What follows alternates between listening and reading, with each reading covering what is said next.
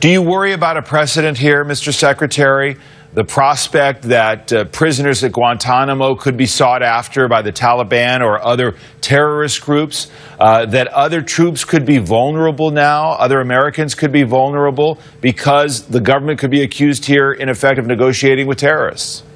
Well, first of all, we didn't negotiate with terrorists. As I said and explained it before, Sergeant Berdahl is a prisoner of war.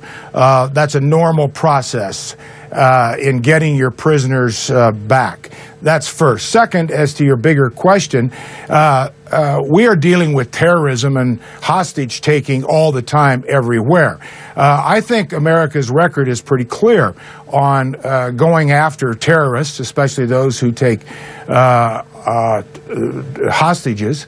And I don't think what we did in getting our prisoner of war released in any way would somehow encourage terrorists to take our American servicemen prisoner or hostage.